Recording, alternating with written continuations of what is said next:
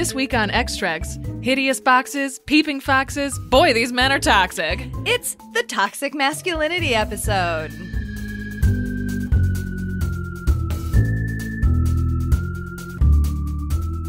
Welcome to Extracts, a podcast where we introduce each other to our fandoms one episode at a time. I'm your host, Aaron Klein, an X-Files spooky bitch. And I'm your other host, Stella Cheeks, a slut for Star Trek The Original Series. Each podcast, we pick 2 episodes that fit a cinematic theme, watch them together, and then record our feelings. Our theme this week is Toxic Masculinity. Fun!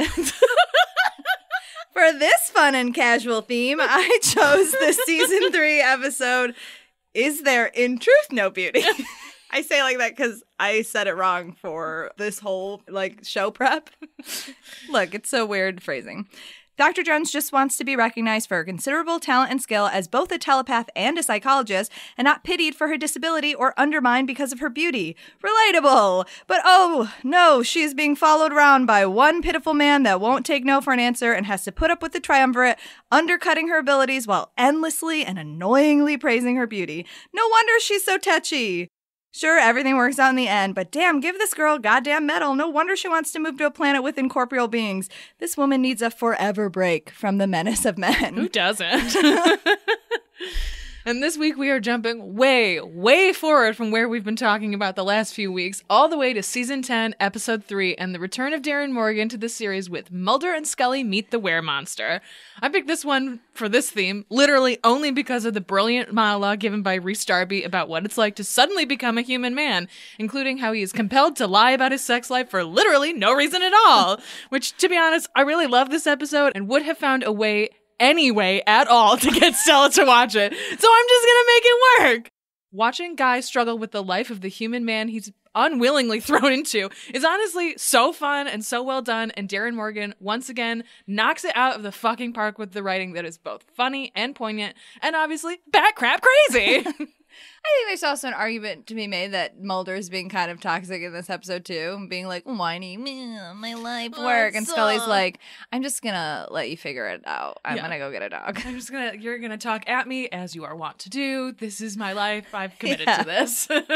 Also, there's that peeping Tom. That's not great. Yeah, there's a lot of toxic masculinity in this episode, but I picked it specifically because of this great monologue about why am I like this? Why do I have this weird monologue in my head? I'm so aggressive now. It's just such great boiled down writing on the toxicity of men, especially when humanity. And when you become one unwillingly too. It just works so well.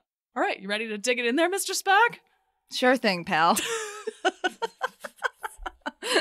What most humans generally find impossible to understand is the need to shut out the bedlam of other people's thoughts and emotions. Or of their own thoughts and emotions. And now, up top, a quick-ish episode summary. The Enterprise has been assigned to escort Medusan Ambassador Kolos along with psychologist and telepath Dr. Miranda Jones. It is a slightly perilous assignment, however, as Medusans are non-humanoid creatures whose outward appearance are so hideous as to cause all humanoids who see them to go insane. Both Spock and Dr. Jones can look upon Kolos with a special visor due to their Vulcan-trained mental shields. Spock escorts them to their rooms, but while doing so is met with hostility and jealousy from Dr. Jones. At dinner later that night, in her honor, Kirk and Bones flirt shamelessly, wondering how someone so beautiful can condemn herself to a life of what they perceive to be ugliness, while Spock continuously insists that he is not interested in usurping her assignment in an attempt to mind link with Kolos. Except for that he kind of is. Anyways, dinner is interrupted when Dr. Jones telepathically senses someone thinking about murder. Turns out that it's creepo Larry, who went full stalker boy on Dr. Jones, who gracefully, honestly, too gracefully, once again, gently turned him down. Instead of taking no, I don't know, probably the 1,000 no he's gotten from her for an answer, he decided the best way to win her heart was by murdering her assignment and trying to kill Kolos. Except, oops, he looked directly at Kolos and went mad. Dumbass. In his madness, he takes control of the Enterprise and throws her outside the galaxy into the edges of space.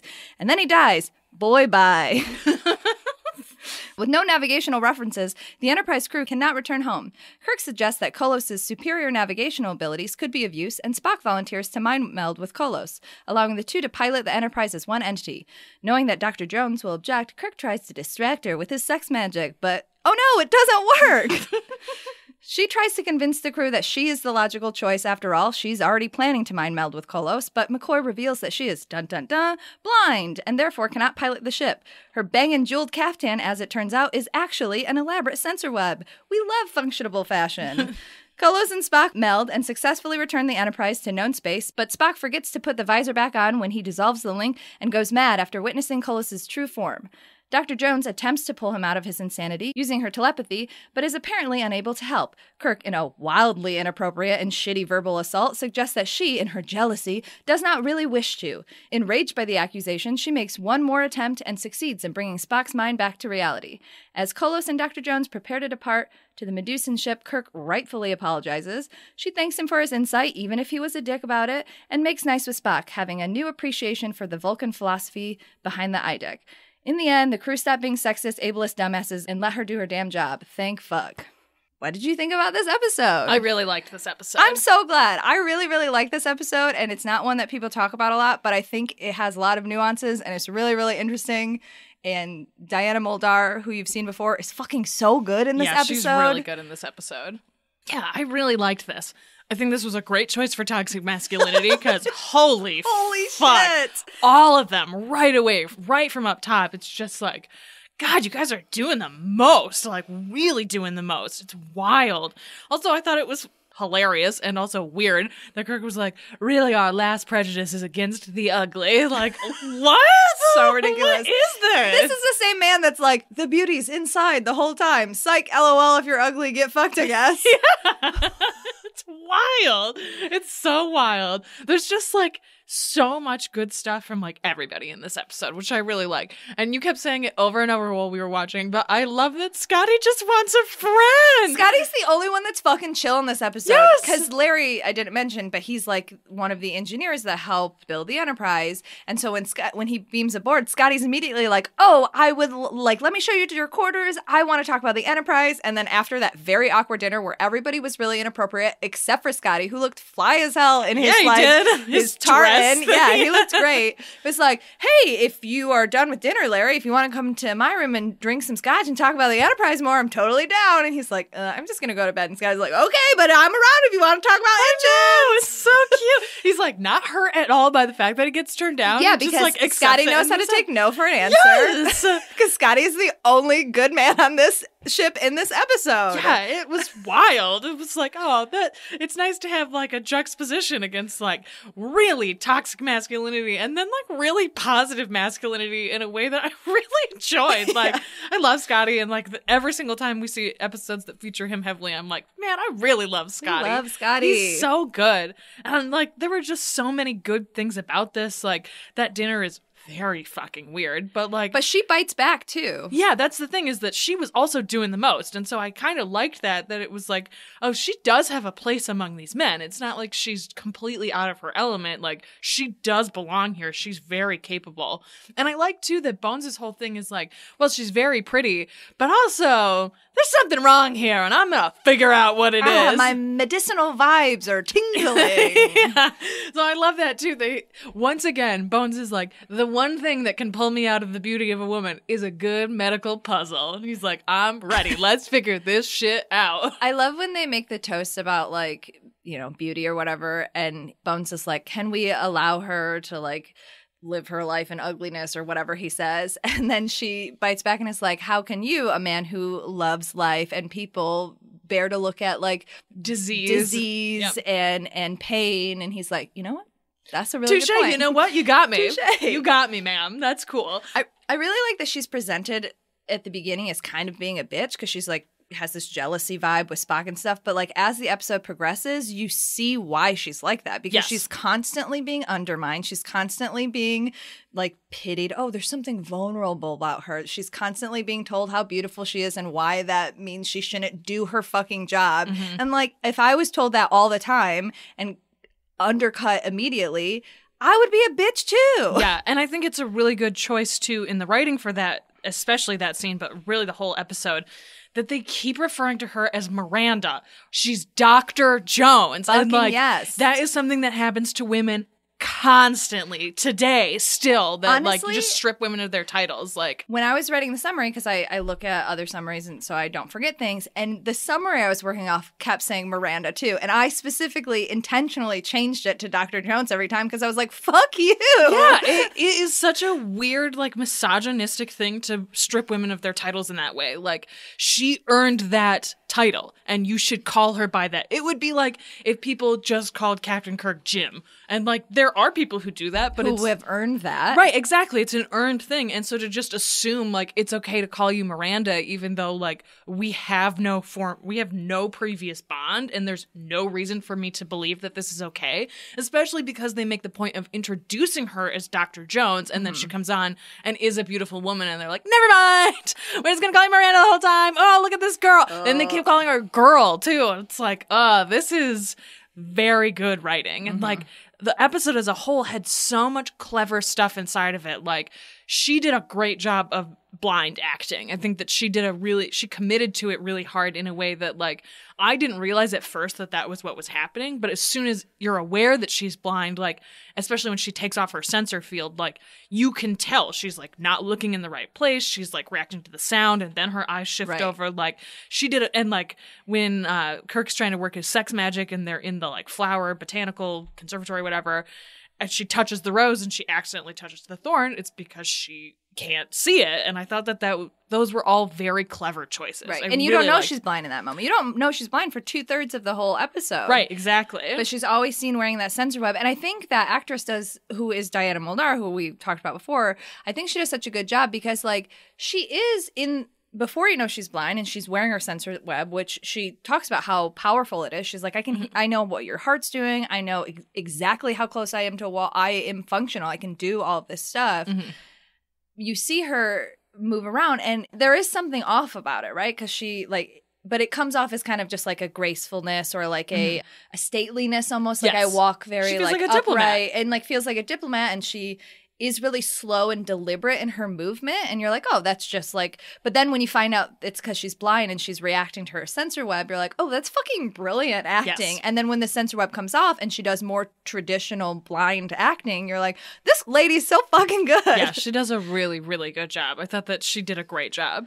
I also liked the idea that when she senses with her telepathy that Larry is thinking of murder, she doesn't know where it's directed at. And it's unclear, like, is it directed at Kolos because he's pissed that she's taking this assignment and won't just, like, marry him because that's what he wants? Or is he pissed at the men in the room who are flirting with her and he's thinking in this moment, I want to murder these men? Also, I thought was also, like, a great part of that, like, toxic masculinity theme that we're working off of, because it does present itself in lots of different ways where I'm jealous. If I can't have you, no one else can have you, including your career, including these other men, too. So I thought that was also, like, a really good piece of the overall episode. I really think it's interesting and important, too, especially considering it's the 60s, that she makes it clear that they have never had a relationship. He has wanted a relationship with her, and she has consistently said no, tactfully, and he keeps coming back and be like, but I'm a man and you're a woman. She's like, it doesn't matter. I don't want to be with you. Yes. And, like, there's that scene where he kisses her and she just fucking stands there and doesn't give anything back, which is so awkward, but also, like,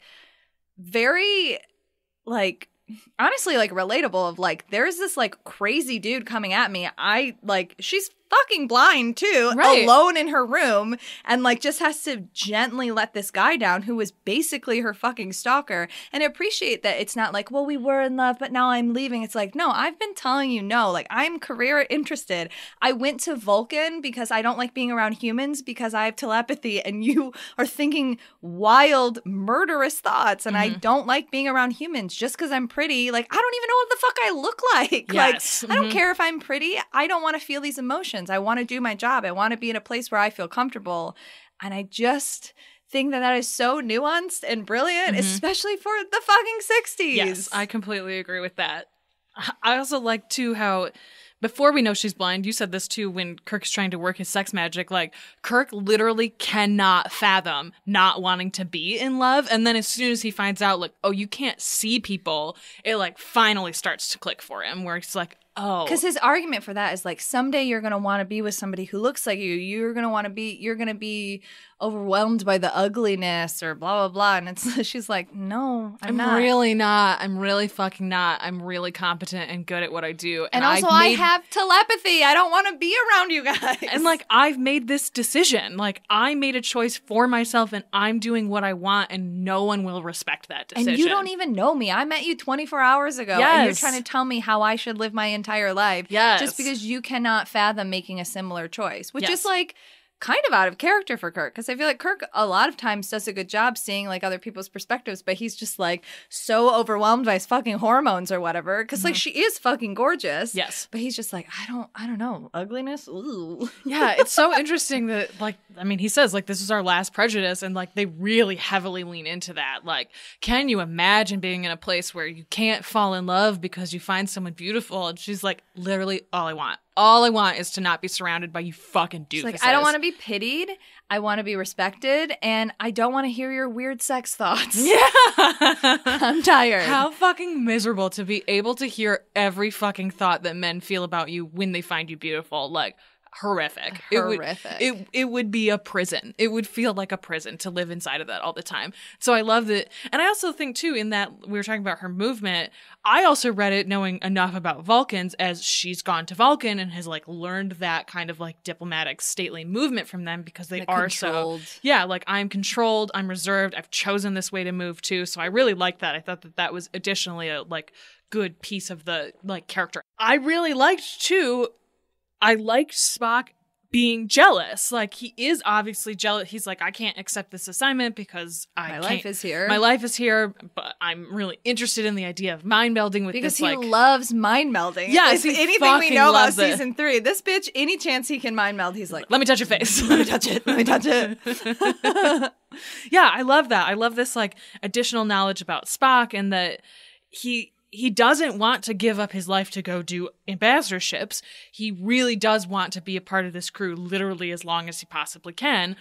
But also, like, he is a Vulcan and he does love, or he's a partial Vulcan and does love knowledge and loves to learn and, like, really wants to just once even experience this. So I thought that that was a good choice too. And I like that at the end, as he's becoming, his mind is coming back to him, his instinct is to mind meld with her and give her the information about how to mind meld with Kolos. Like, I just thought that that was very clever and, like, they don't really, like, explicitly say that that's what's happening, but because I know enough about how he mind melds with people, I know that she then knows from his experience how to make that connection with him. Yeah, they have this back and forth because Spock's really the only one that's not like sexually being shitty to her, but he's being shitty to her in like a professional way, frankly. Yes. And they have this like back and forth that is very tense from both of them. But then when she is bringing him out of that, well, he sees her through Kolos's eyes too, because he melds with Kolos, and Kolos has that where he like says the Tempest line to her, and he's like, Kolos goes out of his way to be like, don't worry, like we're still doing this. I'm just getting us out of bumfuck nowhere in space. Like just relax. You know, I'm still your friend, and I'm still here for you. And then when Spock was mad or whatever, we see Dr. Jones and Spock do that mind meld and do it together. And I like that it literally takes them being in each other's minds and being connected to Kolos to be like, okay. Yeah. All right. We Sorry, figured this we're out. dicks. And they have that really nice moment. I like that they have these 2 moments around the IDIC, which that little symbol that Spock wears, it stands for infinite diversity and infinite combinations, and it's like a Vulcan philosophy. And so Spock wears that at first, and he says like, oh, it's to honor her. And she's like, are you just trying to like rub it in my face? I'm not like a real Vulcan. And then at the end, they have a nice moment about that idea where it's like, I now understand what you're trying to say and how like the sharing of minds and sharing of cultures actually like makes us stronger. And so I think that they have a really nice bookend of an interaction. And also I think too, like when you know more about Spock and more about the series, like part of what Spock struggles with is that people think he's not a real Vulcan. Right. And so I thought that that was also nice where he's like, I was trying to honor you. Like I was maybe also being kind of a dick, but like I can't help being petty. Because it's like my ingrained default. into my DNA. It's literally who I am. I don't even realize it 90% of the time. I'm just who I am. I am who I am, you know. But then at the end, it's like they have this common understanding of like neither of us are true, capital T, true Vulcans, but we choose to be part of this culture because we appreciate what it is that Vulcans do and what they want from the universe as a whole. So I did really like that too, and I like that they have this like pieced together connection at the end. I thought that was really nice. Another like creepy Spock smiling episode. We've been watching like a ton of those lately. Yeah. It's just so disconcerting to see him like, hey. But it's a strong acting choice too. Yes. It's like, it's not a full body swap. Like me and Kolos are sharing the thing, but like, I mean, that scene's really great where like Spock's body says something and Kolos is like cadence, and Bones is like, that's not Spock. And then Spock says something very Spock, and Bones whips around with a big fucking smile on his face. That's Spock. It was so good. I loved it so much. It was so nice. And like that smile from Bones reminded me too of Star Trek 4 when they're like on the bridge and he's like, oh my God, it's my husband. I love it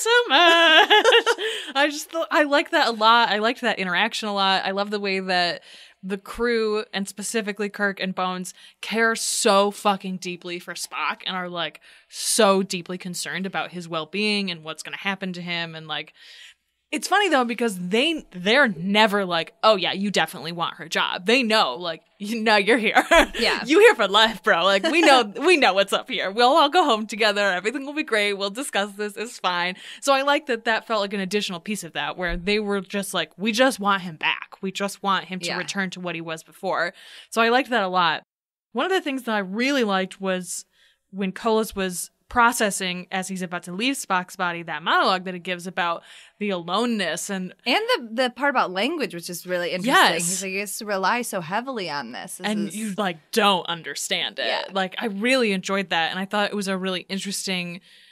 It's something we'll talk too about when we get to the X-Files episode, but that's something that really tied these episodes together, that inside of this toxic masculinity theme, both of them very explicitly address the loneliness of what it's like to be man, and specifically a man in these circumstances, which is true. Like, that's part of the thing about toxic masculinity, is that it isolates you and it makes you feel like I have to be this very specific way, and this is what a man is, and this is how a man acts, and it's isolating, and it makes you unconnected from the rest of humanity. And like, that's what's really important about humanity, is the connections that we can make with each other. And so I really like that they have this very specific piece of, as a human, you are alone and you are inside of this shell of a human being, and like, you have these senses, which is amazing, but you rely so heavily on having to make connections. And if you don't, you're alone. I just really enjoyed that. I liked that a lot.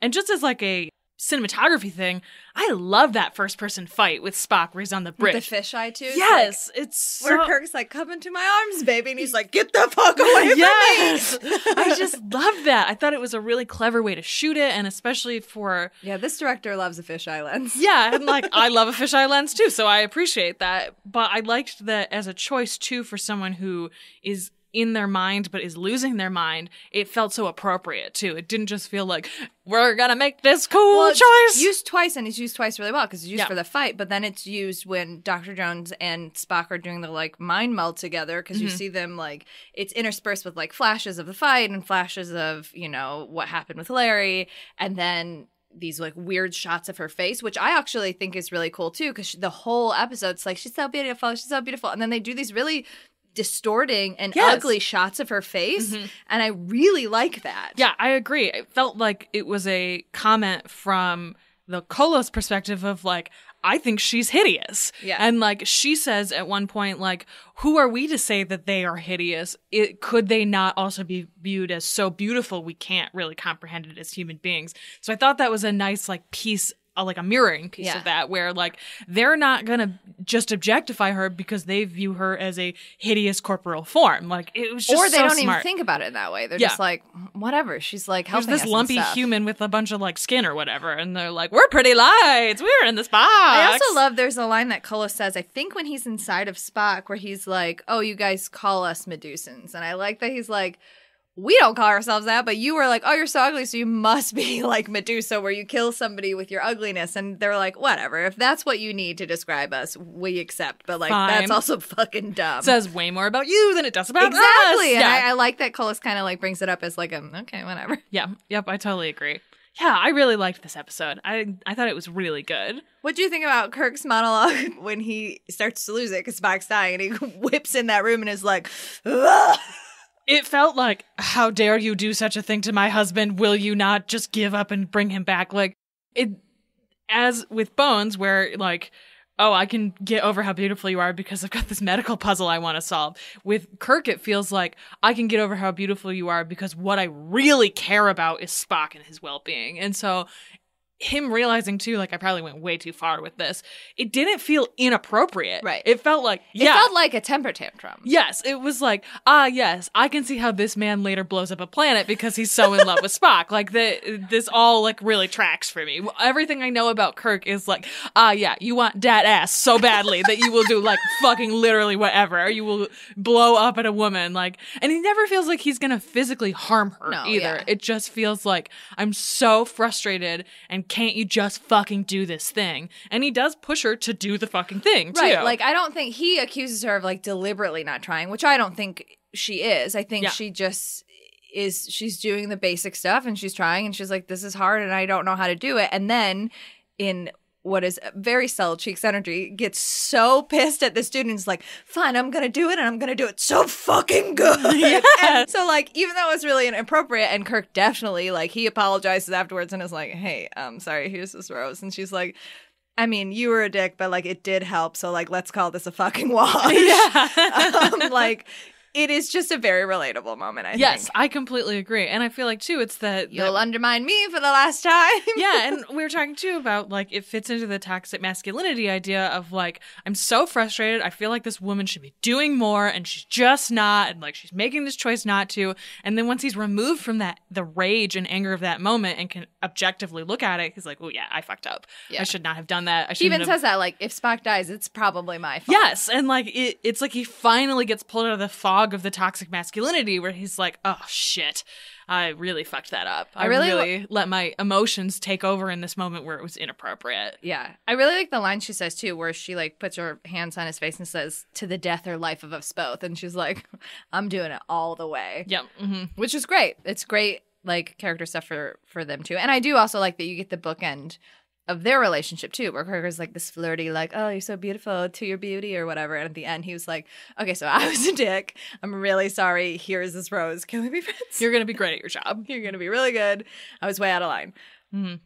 And you kind of get that with Bones, too. Bones is more just like old-timey, like old man perv that we've seen before. Always. But then you do have that moment where he does out her as being blind. And he even says, like, the only reason I'm doing this, or says something about this, like, the only reason I'm doing this is because you cannot pilot this ship. Like, right. You know you can do a lot, and, like, I respect that, and I wasn't going to fucking tell anybody about your privacy blindness. is important. But also, like, we have to be realistic here. Yeah. Mm-hmm.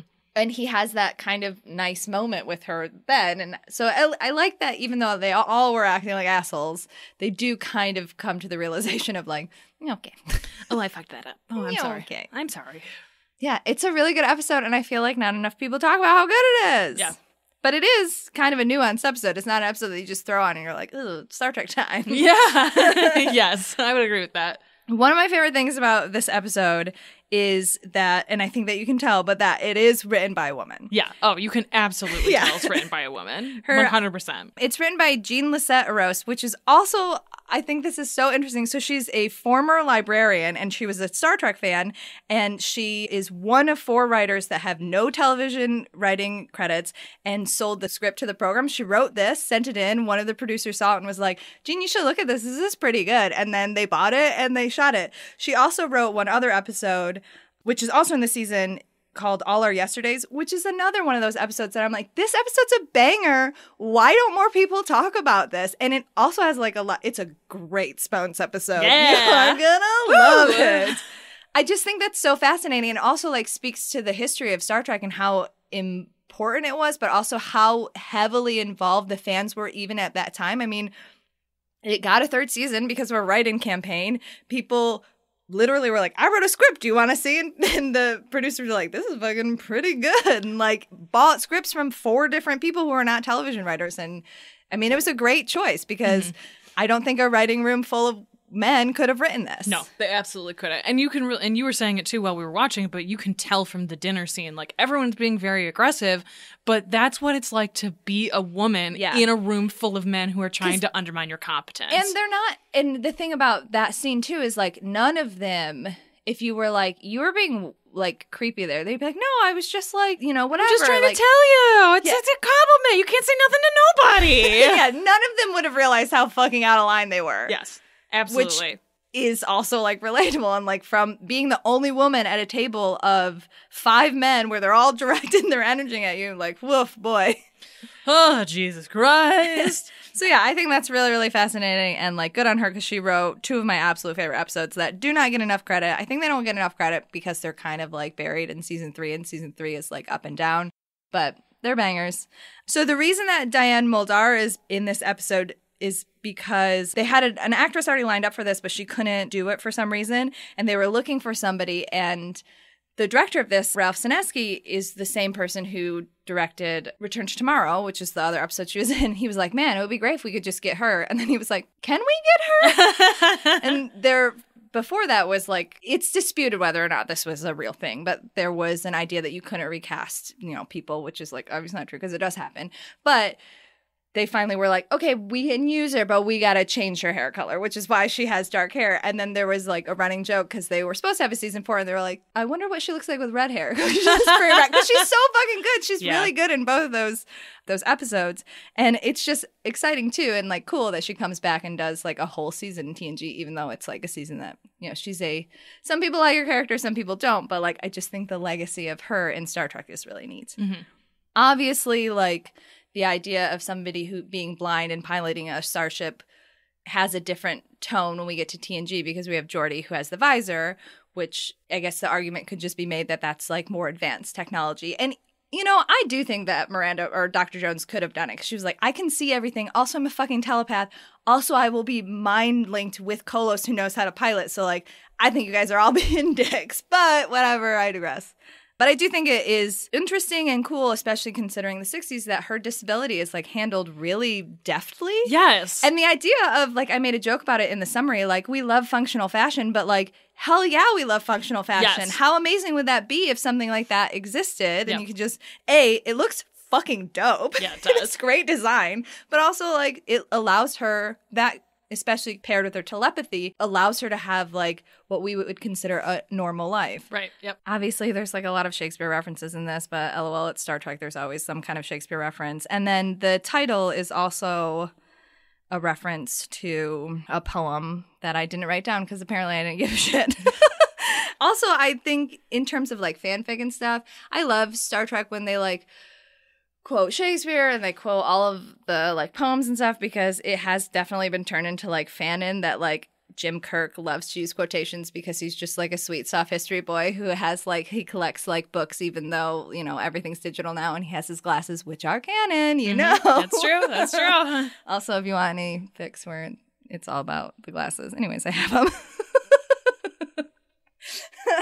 Look, Chris Pine looks really hot in glasses, so a bunch of people were like, he's Captain Kirk. Captain Kirk wears glasses. Chris Pine looks hot all the time. Yeah, Chris Pine is the hottest. Anyways.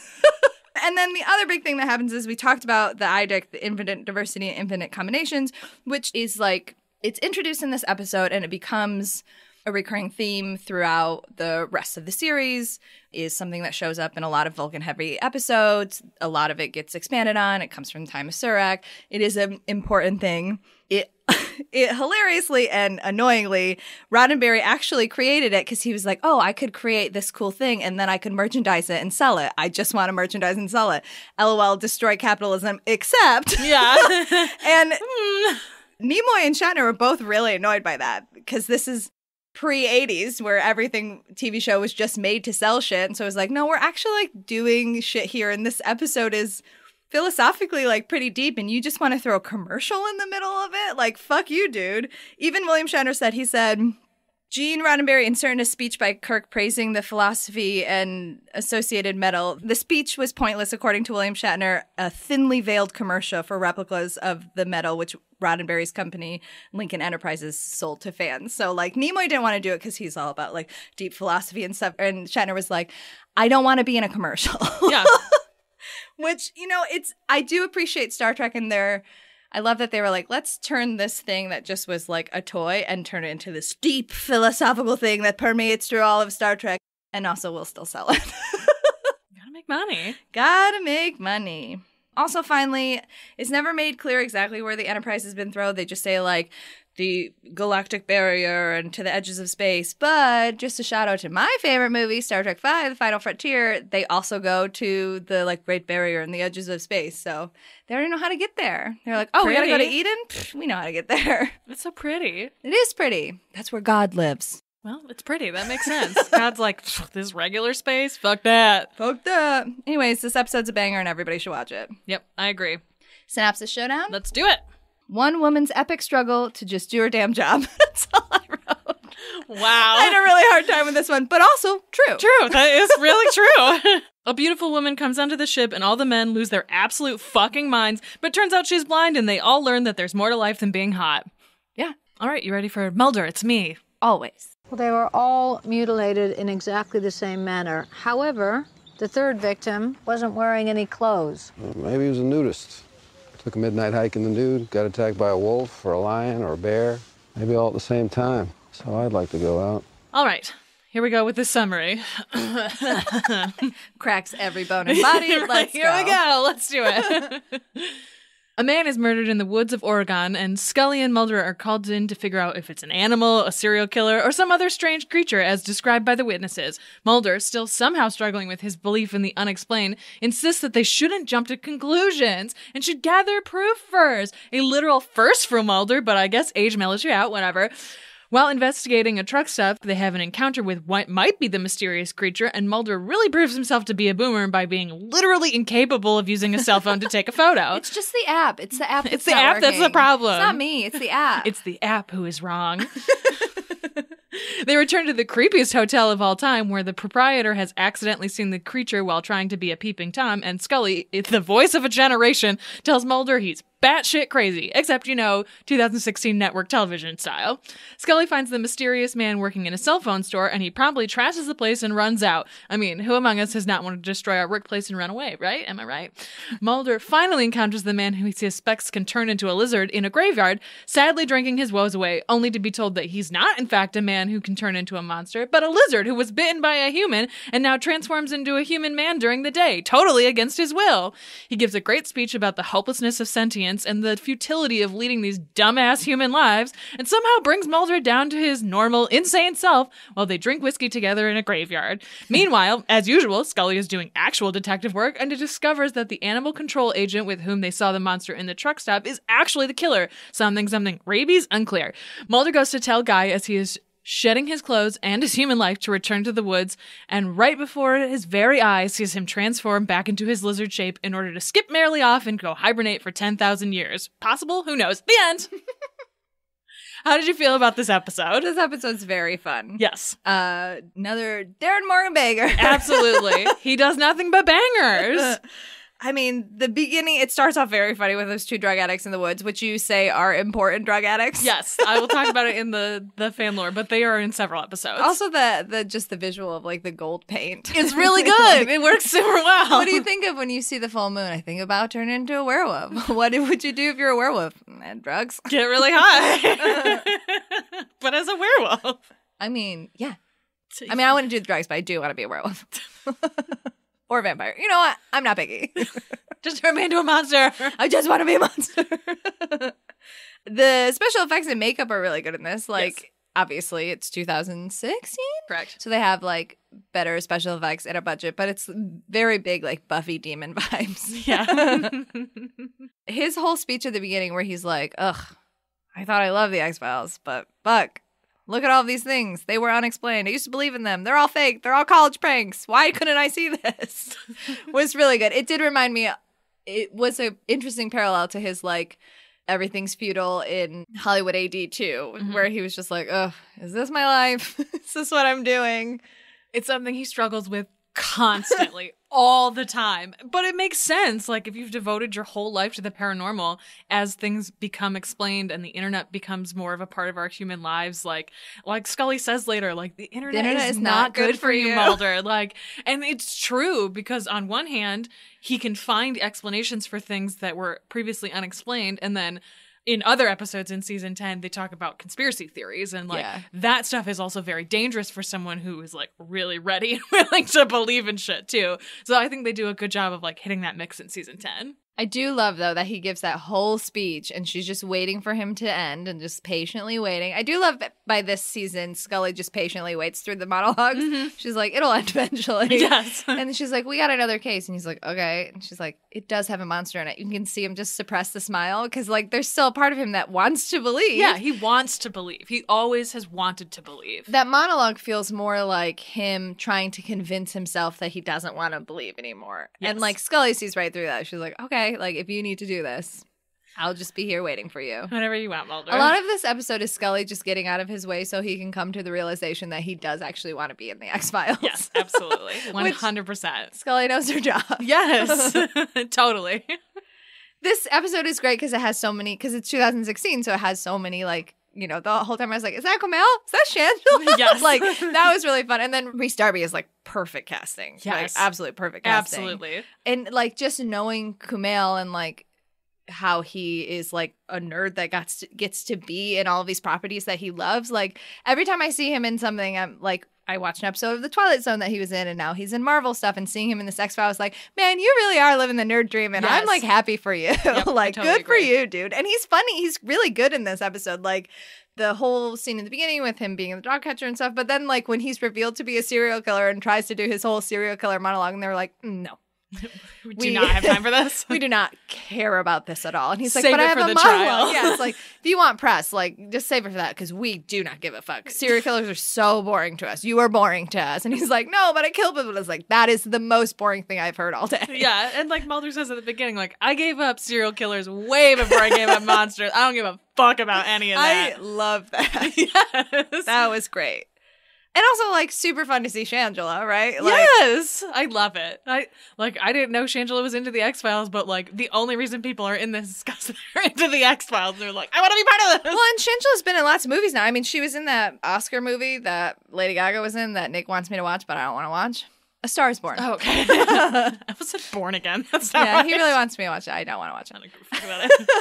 I do think, like, I think the trans stuff probably could have been handled better. Like, I can see that they were trying to handle it well, especially where Mulder was like, no, it's, people do it all the time, it's fine. But there were a little bit of punching down stuff, even with the Shangela stuff. But, like, you know, I mean, it's true in many ways that a lot of, like, Black trans women become sex workers, but it also did feel kind of like a punchline. So that was kind of lame. But, like, from now to 2021 to, like, how we talked about in 2016, there has been a huge, like, positive, like, reframing of a lot of things, which is great. And it's, even for 2016, it's not terrible, at least. And you have to remember, too, that this is a network show on Fox. Yeah. And there's a lot of stuff, especially in season 10, where the writers are like, eat our fucking dicks. We're going to do whatever we want. We're going to poke fun at the fact that you're Fox, and we're going to do this shit, which I like a lot. And I agree that there's that, like, punching down aspect to when they're talking to Shangela. But I do like But Shangela does have, like, a lot of agency and kicks a demon's ass. Yes. Or a lizard guy, but, like, whatever. Yeah, and I like, too, that when Mulder's in that conversation with Guy, he's like, people can do this. They're called transgender people. This is, like, a very normal thing. It happens all the time. No, it doesn't. You can't. No, this isn't going to work for you. Yeah. You have to cut your genitals off. He's like, oh, never. Oh, no. That is a lot. And I kind of like that, too. That Guy has this moment of, like, oh, you definitely wouldn't do this unless you really wanted to do this. So I thought that was, like, handled well, again, for, like, a Fox network television show. In 2016. Yes, exactly.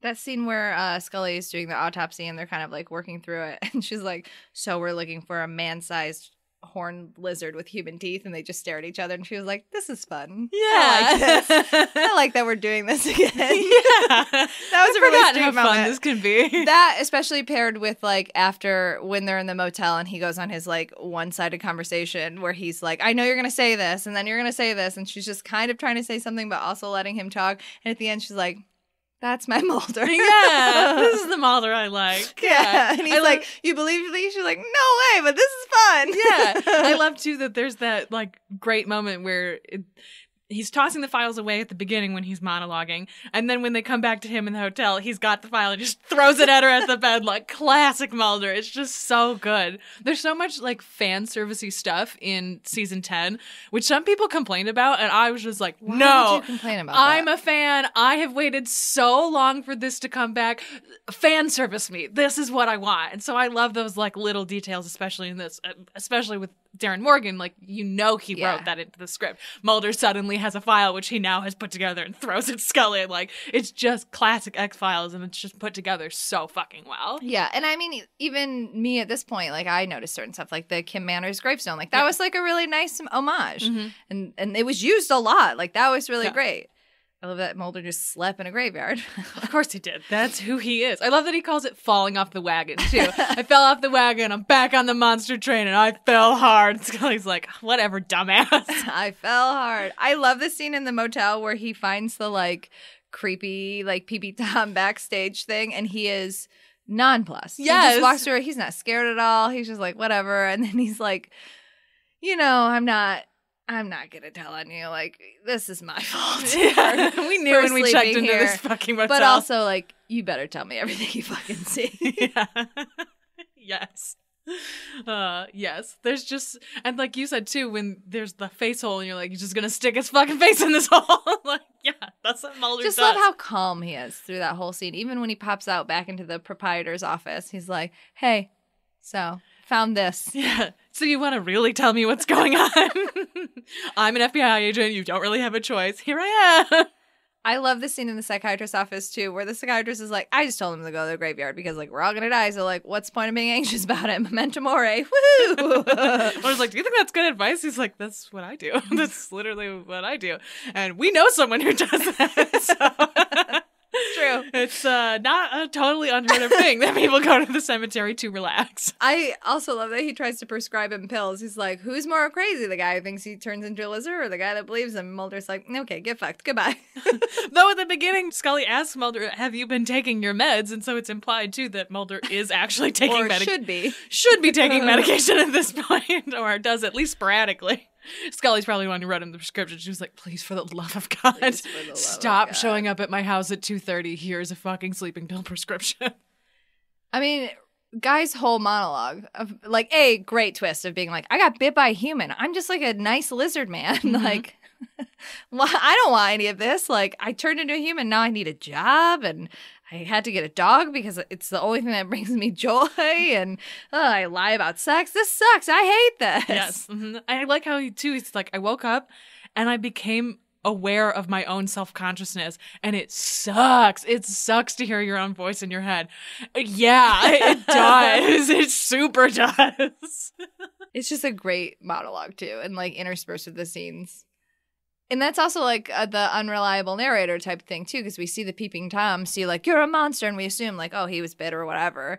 And then it's like, no, he's a monster because he's looking at his, like, human face and is like, no. I'm sick of looking at you. I hate looking at you every day. And it's he like, throws the clock on the ground. I hate you, too. I will not be beholden to you anymore. Yeah. True. It's a super fun episode. And also, like, I like that the scene where Scully steals the dog is great. And this is my dog now. And I like that Mulder gets to watch him transform and watch, like, he gets real, like, it's not proof in that he can show anybody, but he gets personal proof to be like, oh, maybe this isn't futile. Yeah. That guy's not a monster, but he's definitely an unknown being. Yeah. Mm-hmm. That I'll never see because he's going to go sleep for 10,000 years. I love, too, that when Mulder's talking to him and he's telling him the story, he's like, but why did you transform again at night? It was nighttime. I'm just looking for some internal logic. And Guy's like, why?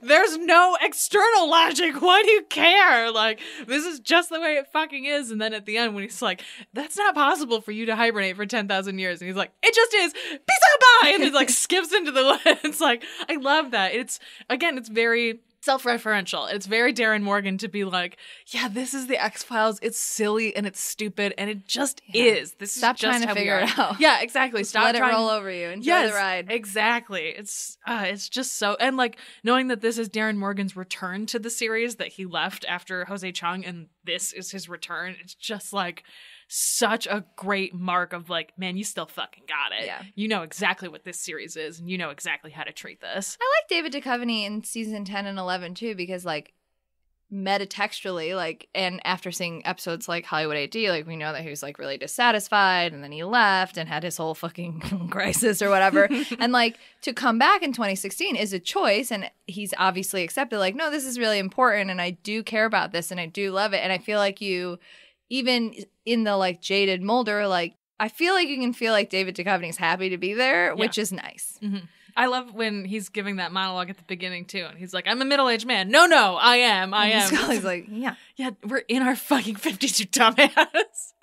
In these seasons, Mulder is older than the cigarette smoking man is in the pilot, which is so fucking weird and like I love too. And I think they do an appropriate job of mellowing him out in ways that like, yeah, this is what happens to human beings as they get older. Like, even if you still remain very much in your personality and in your ideals and you're still very connected to that, you just mellow. You just do. Like, you don't really have a choice because your body starts to break down and you just have to relax a little bit. Like, that's just human nature. And like Mulder is also part of that. Even though he's a psycho, like he is a human being. Well, I like that we see like young Mulder also has like pretty deadpan delivery and stuff, but he is like very excitable in many ways and does have like puppy dog energy a lot. And like older Mulder is so flat, but in like an appropriate way. Yes. He's like, I'm just trying to follow along. And he's like a acerbic in a way that I feel like is inappropriate for a middle-aged man. Yeah, I totally agree with that. And Scully's just like, I'm just here to have a nice time. She's like, I had a whole career while you were gone. I'm cool. I can do whatever. Yeah, whatever, man. I've accepted I'm a fed. I kept this afloat for you. Welcome back. You want to get into fan apocrypha stuff? Sure. All right. Fantastic. So the two stoners at the beginning, they don't have names. They're just Stoner 1 and Stoner 2. They're played by Tyler Labine and Nicole Parker. They're in two other episodes.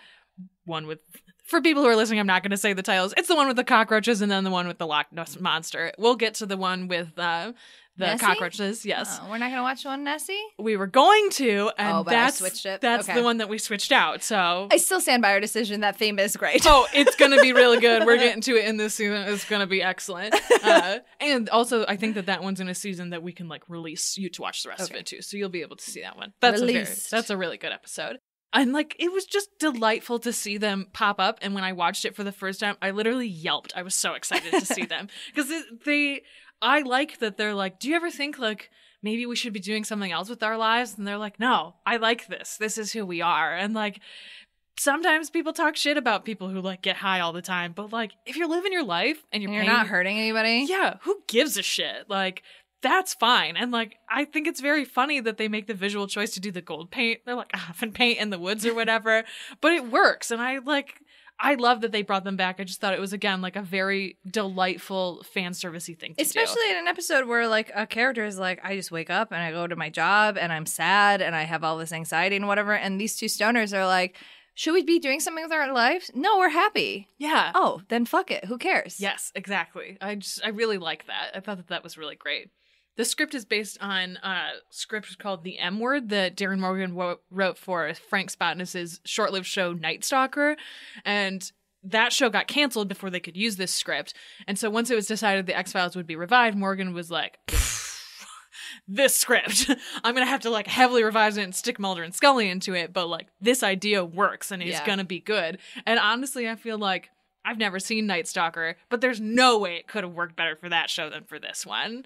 Like, but part of it is that it's got Mulder and Scully in it. And if it didn't have Mulder and Scully in it, I could see how it would, like, fit differently. The idea of, like, a, quote, monster being turned into a human is a really interesting thing that you could put into different lores or whatever and put the appropriate characters in. But the way that it's written for this makes a lot of sense. Yes, absolutely. Morgan wrote this episode to comment on the nature and format of the Monster of the Week's episodes themselves because there is, like, what is the logic here? And again, why are you looking for the logic? Like, just let it wash over you. You've got to just give up on the logic sometimes. Rhys Darby said on the script, when he usually films, he really enjoys improvising because he's a comedy actor, obviously, and he likes ad-libbing bits to make things funnier. But he said that Morgan's script, he found it unnecessary. The writing was perfect. I couldn't deviate off of the tracks. Normally, as a comic actor, I like to improvise and try to make things funnier than they appear on paper. But here, there was no improvement that I could make. Which is like, that's great. It's such a nice thing to say as a comedic actor about comedic writing. Like, you've already nailed this so fully and completely. I don't need to do anything else. It's just like chef kiss perfect. Like, there's a lot of very serious, personal, philosophical, am I who I think I am? Do I have to be this person? And yet they still hit these very funny notes throughout the whole thing, which I think they do a really fucking good job as. Kumail Nanjiani was cast in the show because he hosted a podcast called The X-Files Files, which, like, I've listened to and I like. Part of it is that it's very of its time. It was like a decade ago. Yeah, it was literally the first podcast about the X-Files, too. So it's very of its time. He does a really good job of doing research inside of it and, like, getting writers and actors from the show to come out and talk about it. But if you listen to it now, it just feels different because it is just very much of its time. But Morgan enjoyed the podcast so much because he said that he really liked the way that Kumail talks about the critical thinking on the series, like, as a whole. And that's part of what Darren Morgan does, is that he's very meta and he talks about, like, the concept of the show inside of the shows themselves. And so he was like, I'm going to offer you this part. And so I love he's great in this part, too. Yeah, and so I love that it's not just Kumail being like, I really want to be on this show. It was the show being like, we want you to be on this show. We would really love for you to be a part of it. And Kumail was worried that the fans would think that he ruined the show, and he jokingly said, it's like being in love with a gorgeous woman for 20 years, and then when you finally go out with her, you end up murdering her. It's like... But he's so well cast in this, too. He really is. It's not like they just gave him a part because he's Kumail. They were like, you are right for this part. And he fucking nails it. And like you said, too, about the speech at the end where it's like, oh, but I got a whole thing. And they're like, who gives a fuck? Like, I don't care about that. That's not what the vibe here is. Yeah, you're fine. You already finished it. We don't need you to do the whole thing. And because the episode was filmed over a super hot week in Vancouver, Morgan said nobody had any fun filming this episode except for Kumail. He had so much fun that he made up for everybody else. Which, like, I totally get that. If you get the opportunity to be on your favorite show of all time, like, put me in the hottest costume you have. I will do literally fucking anything. I don't give a shit. I'm so happy to be here. And you can just feel that in his energy, too. Like, he just nails every piece of this performance. So I just wanted to talk specifically about what a great job he did. Kumail is great. I've been a fan of his for a really long time. I used to listen to The Indoor Kids, which is a video game podcast that he used to do. I'm not even a big gamer, but I really liked, because he used to do it with his wife, and I just liked their joy about things. And I liked listening to people talk about things that they really, really like, especially a thing that I'm not particularly into. And I like that in his performances, even when he does serious things, you can tell that Kumail is, like, happy and committed. And, like, I'm so happy that that dude's career is taking off because he's fucking great. Yep. And his wife's great, too. Like, they're both great. I like when great people get good things. Yeah, I totally agree.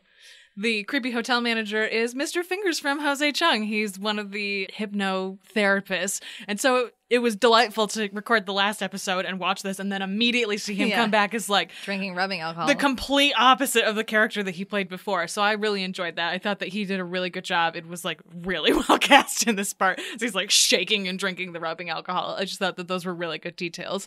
And then the reception was completely positive for this episode. There's a lot of very critical responses to season 10 as a whole. A lot of people felt like, why are we doing this? Why are we bringing this back? But then when they got to this episode, people were like, this is why. This is why we're bringing it back. Yeah. This is what we want to see from Mulder and Scully as middle-aged men and women. They are still who they are. And this episode just fully, absolutely nails that, which I really, really like. So it's just super good. Also, it has a 100% rating on Rotten Tomatoes. Crazy. Which is like, it speaks to how well this episode was conceived, constructed, and then ultimately delivered on. It's just a fucking great episode.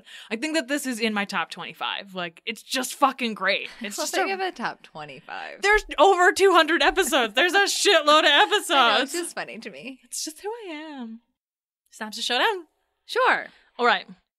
Mulder and Scully are back on the X-Files, but Mulder is having a crisis of personality. Could these murders really be a lizard monster? Well, turns out, no, it's just a regular serial killer. But the were-lizard is real and teaches Mulder to love himself and monsters again. Also, Scully's tits look incredible in this. They do. They really do. A middle-aged Mulder finds something to renew his belief in the unusual and unexplained in an ancient Kiwi primordial being. Oh, also capitalism is bad and Scully got a new dog. Good. Ready for our Deep Throat's mission logs? Let's do it. Shall I tell you what human companionship means to me? A struggle, a defense against the emotions of others. At times, the emotions burst in on me. Hatred, desire, envy, pity. Pity is the worst of all. Now, I agree with the Vulcans. Violent emotion is a kind of insanity. Starting with, is there, in truth, no beauty? Is there, in truth, no beauty? Son of a bitch. It's quite the title. So it is from a 17th century English poet and clergyman, George Herbert, from his poem Jordan 1, line 2, who says that fictions only and false hair become a verse. Is there, in truth, no beauty? What the fuck does that mean? I don't fucking know. Or care. Or care. This was directed... But shoot, remember, it was written by a librarian. This fucking Ah, nerd. that That's tracks. true. That's true. That That is a librarian poll. Absolutely. That is a hardcore librarian poll. Yeah. This was directed by noted fisheye lens lover Ralph Sininsky and written by Gene Lizetta Roast originally and then punched up by Gene Roddenberry and Arthur H. Singer, of course. Stell mentioned earlier that originally another actress was up for the part of Dr. Jones. That actress was Jessica Walter. What? Oh, shit. She was busy. She So being I busy. can see why. Yeah. Would have been a different vibe. Yeah, would have. Real difference. We noted Scotty's fetching ass tartan in this. He wears it again in the Savage Curtain, except that time he wears the red socks instead of the white ones, but looks very, very smashing in it. We stand So Scotty. good. Yep. The remastered version of this episode replaces the Medusan homeworld effect with that of a newly designed Medusan vessel. So we saw the redesigned one. So you see the little Medusan vessel traveling along the Enterprise instead of like just a planet as their home planet. That model for that Medusan vessel was actually one of the early models for the USS Enterprise made by director Matt Jeffries. So they look completely different. Hate it. Don't want that. Hate it. Dislike. Great redesign. It was great. We've talked a bit here and there, more in season 1, about Lieutenant Leslie, one of the regular background characters for this show, being played by Eddie Paskey. This was his last appearance in the series, season 3, so he almost made it all the way. Pretty late in season 3, too, I Yeah. think. However, he dipped out because in that wonderful fight with Spock in the fisheye lens, throwing everyone out of the way, the first cut of it, Lieutenant Leslie is in it, and Eddie Paskey hurt his back taking a bump in that fight. That plus being under bright theater set lights for years, giving him headaches, he just decided to step out and leave the show after this. He's out. Actually, it's early in season 3. I was wrong. But still, season 3, he made it. Season 3, yeah. Moving on to some casting stuff, which we don't actually have a lot of. We already talked about Diana Muldaur in our previous episode, Return to Tomorrow, if you want to know more It's the about body her. swap again episode. Go in and listen to that. If you haven't listened to that, I don't know why you're here. You can listen to these out of order. Okay. Yeah, you can totally listen All right, to these yeah. out of order. Do whatever you want. Put us on as shuffle. long Live as your you own life. listen. There is, in passing, a notable female science crew person in Quarter Group A who was a black woman. That is Frida Renti. She was born on December 29th, 1932 in Chicago, Illinois. Hey! She's sister to actress and comedian Marla Gibbs, who did 227 and a bunch of soap operas. She also has a long list of uncredited walk-on roles, including on other Desilu productions, so she's just around. Hey, if you can make money as an extra, do it. Bruh, for real. Oh gosh, yes. They have a great union, too. Yeah, I hope they did back then. Which brings us to the only guest actor other than Diana Muldaur. That is Larry. David Frankham as Larry Maverick. Larry. Starting in 56 with the matinee theater TV series and guest roles on Maverick and Men into Space. He also voiced Sergeant Tibbs in 101 Dalmatians in 1961. Oh. When Dave Frankham guest starred on The Outer Limits, his episode is Don't Open Till Doomsday. His character in that show was also the victim of an alien hidden in a box, which injured those who looked at it. You got a niche. You got a fucking niche. Go with it. He does a good job in this episode. He is very unlikable. Yeah. Yeah. I mean, right away, you don't like him. And his madness is like when he's like, oh, you love me, you hate me, oh, and he's all sweaty and stuff. Like, he does a good job. It's poignantly over the top. Yeah. Yes. He also has returned guest roles on Gomer Pyle and Beverly Hillbillies, and movie roles in The Great Santini, Wrong is Right, Master of the World, and Edgar Allan Poe's Tales of Terror. He's still alive, but he's notably retired and living in Santa Fe, New Mexico. So, like, hell yeah. Have a I good love life. it when actors retire. I always I'm make it done a with point this. when I see it on IMDb that it says like retired and is now living as like a whatever. I always write it down because I think it's great. I love it. It's like you really lived your best life. You had a real career that you could retire from. As an actor, if you can retire, fucking good for you, dude. Actually, no, I'm done. Bye. Yeah. Don't like, call me. I made the decision to stop doing this. Like, Yes. I love that. We'll move on to Mulder and Scully Meet the Weremonster. Of course, directed by Darren Morgan, written by Chris Carter and Darren Morgan. No one else could have done something like this. No, absolutely not. According to Gillian Anderson, those drawings that you see of the were-lizard monster that they're putting around the whole time, those were drawn by her daughter, Piper. Really? Aw. That's sweet. Yeah. And it is a Darren Morgan episode. Everything is a reference.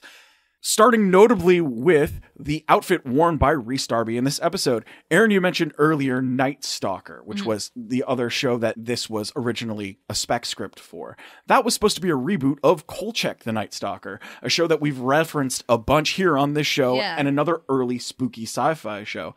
That outfit that Rhys Darby wears is identical to the outfit Kolchak the Night Stalker wears. So that's the reference there. And that's why I think this might have worked as a Kolchak script, depending on the mood that they were going with the reboot, but it is better with steeped in all of the X-Files Yeah. lore. Once they punch it up with the rest of the X-Files stuff, it yeah, just look. works so well. Oh, wow. It is the exact Holy outfit. shit, that is the exact outfit. Yeah, that's cool. I like that reference. As Stella alluded to earlier, the tombstones in the cemetery have names Jack Hardy and Kim Manners. Jack was the assistant director for the X-Files, I want to believe. Kim was an X-Files director, producer, and someone we've talked a bunch about on this show. And Supernatural. And Supernatural as well. The dates of births and deaths are correct on Kim's tombstone, and the quote, which Aaron mentioned, "Let's kick it in the ass," is one of his favorite phrases. There's also a headstone with the name Jerry Hardin on it. Jerry Hardin played Ronald Palooka, aka Deep Throat, in early seasons. So it's Big Ron's tomb. Big Run. In Oregon, for some reason. More into the Darren Morgan reference-a-thon, there's Charles Fort that Mulder mentions in his rant in the beginning of the episode of he wrote 4 books that I have them all memorized. I have them memorized. Fort is notable for, yes, being a person who thought a lot about and wrote a lot about researching phenomena like that. However, he's also notable for like often completely tapping out, destroying all of his notes, and like taking a step back, like Mulder is doing this episode. However, he always started again, started writing again, Very started meta. contacting with people again. But he's a highly influential figure in researching anomalous phenomena. There are several references to earlier Darren Morgan X-Files episodes. We hear about Daggoo in this episode, Scully's new dog. Of course, Scully's earlier dog, Queequeg, I remember. dead. Both are Queequeg, dead. both are Moby Dick reference. Another book that Star Trek loves to reference. Oh yeah. Unsurprising. And then of course referencing Dana Scully being immortal, which comes from Clyde Brockwood's final reprise. Even I knew that. Yep, because we talked about it. I pay attention. Very good at my job. Rhys Darby, who again loved being in this episode. God, do you know how hard it is to suppress comedians from riffing? And for him to say that like the script was perfect and he didn't need to add shit, huge. Yeah. But he also injured his finger in that graveyard fight scene. He cut himself with the fake glass and he needed 2 stitches on his finger. Oh. I'm gonna kill you. More Darren Morgan deep cuts. Morgan wanted Scully to wear a New York Knicks t-shirt in that hotel room scene where Scully says Mulder's bat crap crazy to insinuate that it is Mulder's t-shirt even though they aren't together. The t-shirt that she's wearing is still supposed to be a reference to that. So I think that's very cute.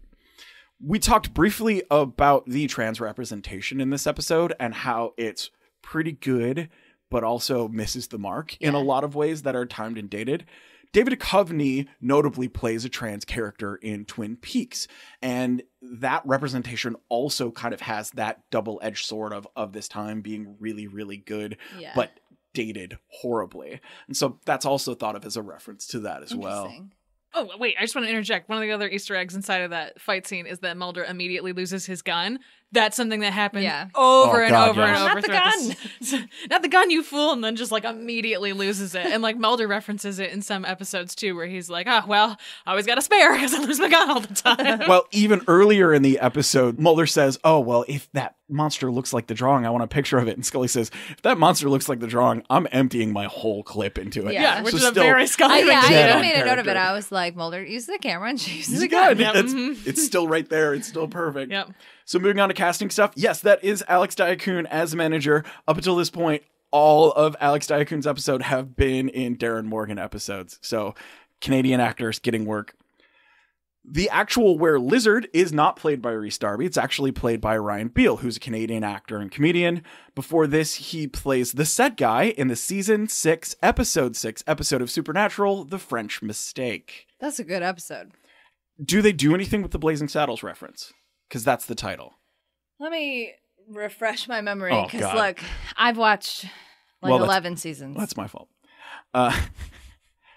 Also has done a bunch of TVs and short films. After this, he does voices on Bob the Builder, Chuck's Choice, Littlest Pet Shop, My Little Pony Friendship is Magic as Zephyr Breeze, and is also on iZombie and the Are You Afraid of the Dark reboot in live action flicks. Oh, so the French Mistake episode is the one where they're sent to a parallel universe where they are Jensen Ackles and Jared Padalecki filming Supernatural, and they're like, wait, what the fuck? And everybody's like Misha Collins plays Misha Collins and is terminally online and is like hanging out with Jared and Jensen, and they're like, oh, what kind of name is Jensen? What kind of name is Misha? And then they it's just a self-referential thing. Interesting. It's a pretty good episode. It is annoyingly meta, but it's also pretty good. I mean, we're here talking about this right now. Yeah.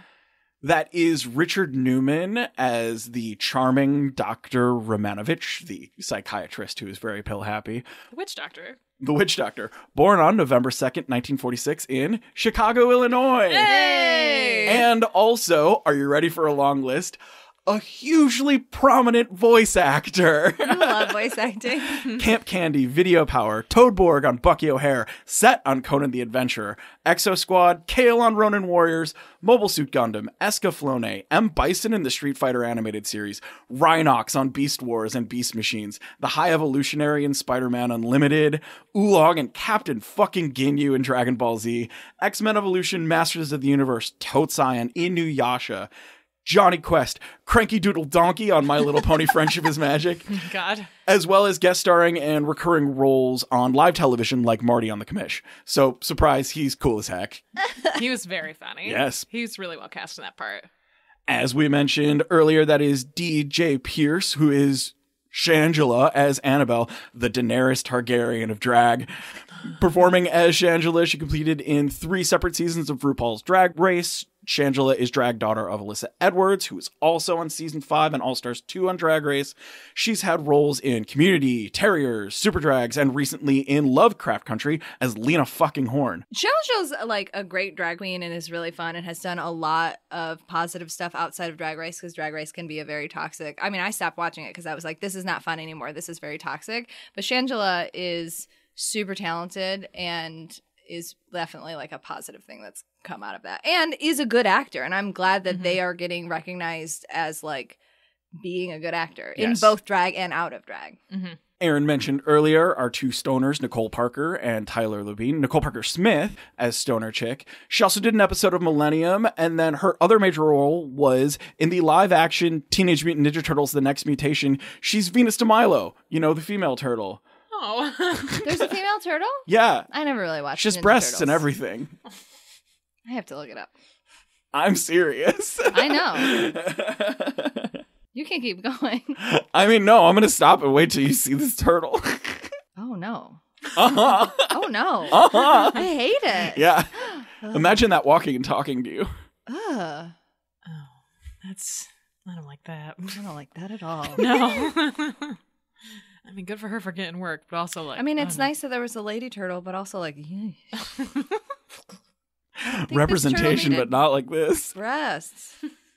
There's some good like fan art of her, but Yep. like the actual. What about the female turtle? Remembering Venus de Milo. The internet's a great place for me. Is it? Cloacas. Anyways. And that is Tyler Labine as our stoner number 2. Of course, Tyler is a heavy sought-after Canadian character actor for all your quirky sci-fi and horror dudes. Breaker High, Action Man, Dark Angel, Dead Last, Invasion, several episodes of Boston Legal, of course Reaper, movies like Zack and Miri Make a Porno, Tucker and Dale vs. Evil, a good old-fashioned orgy, Rise of the Planet of the Apes. He's around and he's going to be around. Most recently, he voiced Hunk on Voltron Legacy Defender, so... Seems like a good enough dude. Prolific. I don't know. Yeah, definitely prolific. That is Rhys Darby, of course, as Guy Man, a New Zealand comedian that gained notoriety with Flight of the Conchords, How to Be a Gentleman, and What We Do in the Shadows, the film. He's also Shark Fighter on the Aquabat Super Show. So he's Shark Fighter. He fights sharks. He fights them in the water. You can tell when you get really nerdy about that's something where they because your are. voice changes cadence. It gets higher. And you're His like, only goal is a shark casserole. His only creed is to make sharks bleed. Anyways. After that, he was absolutely everywhere, and he is still absolutely everywhere. He recently voiced Hypnopotamus on the Rise of the Teenage Mutant Ninja Turtles show. And Did that one have tits? I don't know, maybe. And Neil the Eel on Carmen Sandiego. Oh. Which is a great cartoon. The Carmen Sandiego reboot is really good. Yeah. And then, yes, that is Camille Nanjiani as Pasha. Aaron talked about his X-Files cred, but he also gained fame and notoriety in Michael and Michael Have Issues, The Meltdown, Drunk History, Burning Love, Franklin and Bash, voicing Prismo on Adventure Time, He's Portlandia. great in Adventure Time. Silicon Valley Prismo is one of my favorite characters in Adventure Prismo's Time. great. And he's about to be Kingo in Marvel's The Turtles, which I hope is good. I'll go see it, but I have it looks boring. Yeah, I hope they do okay with it. It's just going to be Organians being like, we're around and we didn't want to fuck around with things, but now we have to. Ugh. That is actually pretty much it. That's what it is. Yeah. We're so powerful, we don't care. Your affairs are disgusting to us. Angelina Jolie. Anyways, that's all that's in my throat this week. I forgot about that. Oh, Jesus. Evolution of a podcast. Now for our overall thoughts. Woo. You know, there was a recent comparative cognition study that showed that dogs hold hostilities toward people that harm their masters. I guess maybe I miss having a dog to love. And someone to hold my grudges for me. These episodes tied together in that they are very much about toxic masculinity in lots of ways, which is also about loneliness, as we've talked about earlier in this episode. Like, there are lots of good things about both of these episodes. They're both, just to spoil the questions coming up, they're both fucks. Like, we all know that that's what's coming for these ratings. Like, these are both very well done, very well thought out episodes that have a lot of detail and planning inside of I them. think that's a way that these really tie together too, is that they're like written by two people who are good at crafting a world and putting in like the librarian put in all of these like references and was inspired by things to create this like sci-fi world, and then Darren Morgan loves a reference and creates like a whole like world within a world, especially because like for season 3 Star Trek's already established, for season 10 X-Files is super established, so to do something new is impressive, and I think both of the writers are really, really good. And also, like, we stand librarians. Yes, we stand librarians, we stand Darren Morgan. Really great, really great. Really great. And they're both like, I mean, to put like a fine point on that too, they're both written by people who love these shows. Yes. Which is evident. Which you can tell. Yeah, absolutely. It's completely evident in the writing and the way that they've been crafted. So, casual fan questionnaire. As the casual fan, would you recommend this episode to a newbie? Yeah, I think I would. It's really good. And like you said, it doesn't seem like one that people really talk about all that much as like a great Star Trek episode, but it really fucking is. Yeah. I feel like the hardest thing about it is that they're very toxic at the beginning. And so you kind of have to, I wouldn't say this is the first episode you should watch, but if you've seen 2-3 episodes and are like familiar with the characters, I think that you could drop in on this episode and I think it would make you continue watching the show. Yeah, I don't think they I don't think the triumvirate necessarily act out of character. They just are acting on their worst impulses. Yes. Which is part of the reason why this episode works for me, because I don't think anybody is being out of character. Like, Bones is like a old perv, and Spock is a petty, jealous bitch, and Kirk is a shameless flirt. Like, but they are just acting on them in inappropriate ways, and they have to come to terms with, like, oh, fuck. Yes. Maybe I should chill a little. Yeah, I totally agree. Would you recommend this episode to a newbie? I think yes, with the caveat of, like, you have to understand that this is an episode that is very late in the series. And, like, I think you could find enjoyment out of this just based on, like, with baseline pop culture knowledge of, like, Mulder and Scully. But I feel like you would get more enjoyment from this if you watched earlier seasons. I don't think it would turn anybody off. But I don't know if it's one you just want to jump into.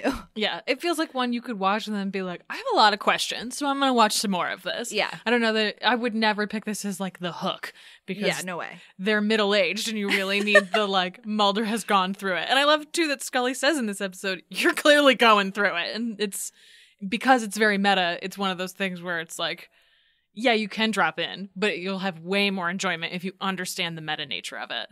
What is a scene from this episode that you won't forget? The loneliness speech. It's amazing to have senses, but language is so limited, and the feeling of being alone makes me not want to be in this body anymore. Which again, I think ties into toxic masculinity, but it's just a really great observation about humanity. Yeah. That like we are very alone, and you have to make the choice to make connection.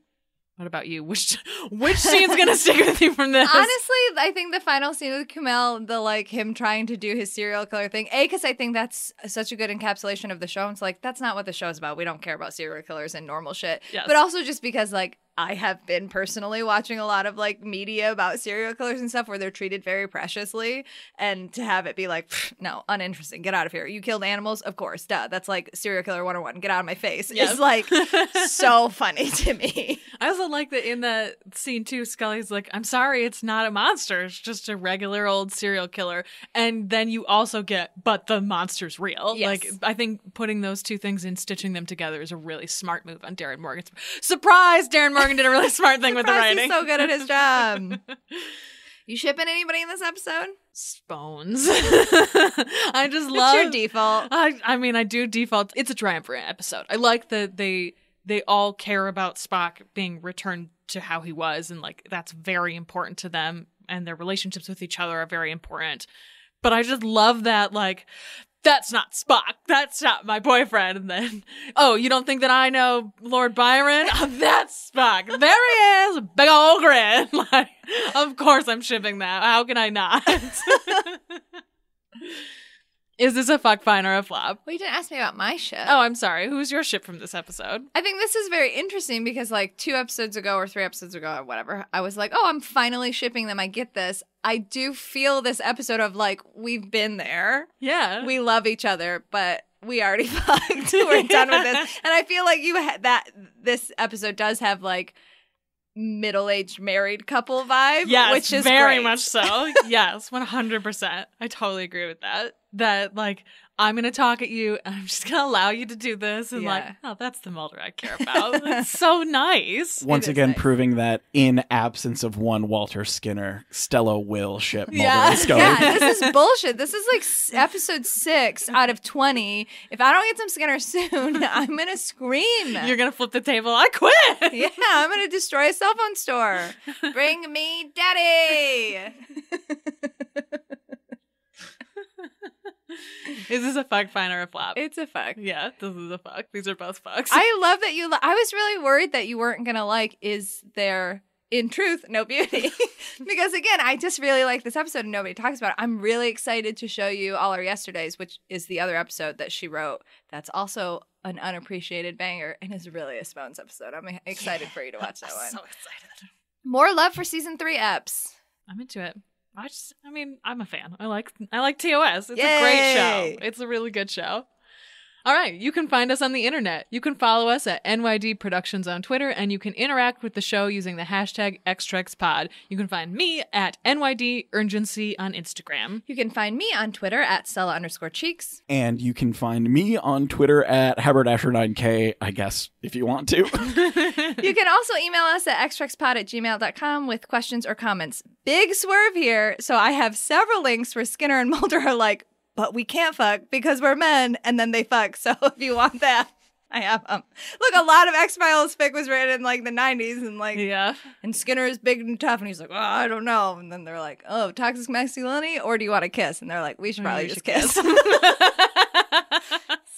if you want, Oh, I'm so happy. We really have you're here now. You're in this. You're recommending Skinner fics. You're recommending. Oh, I mean, I don't make the joke a lot, but I have a lot of Skinner links if you want them.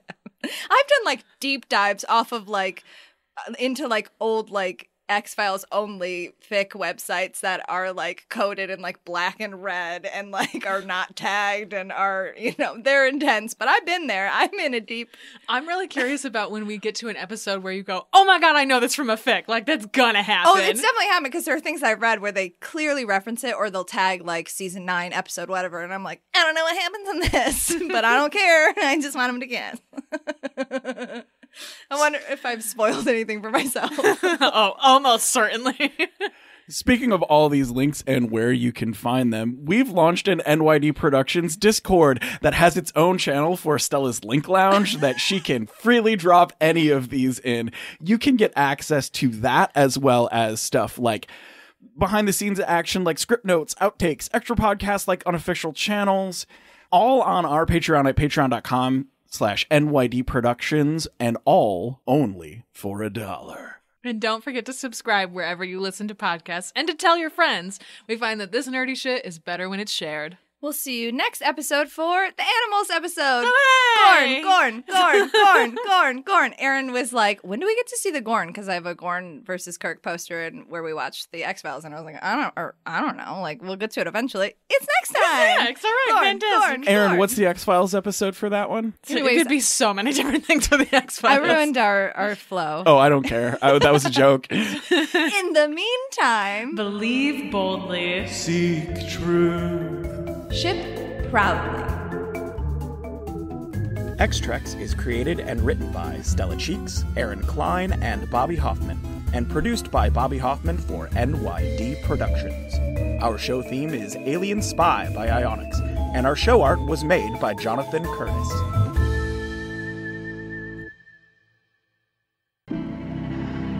Scotty, where are we? I don't know. Beyond the boundaries of the galaxy. We made it. We're safe. We're safe, Captain Kirk. Oh. No, Captain, we mustn't sleep.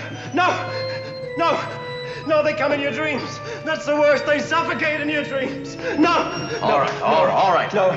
We'll take you to a place to hide, a better place. Come No. on, come on. No, we're to stay here with the Barry, it's controls. all right. Ready to speed to the next galaxy. You're bat crap crazy.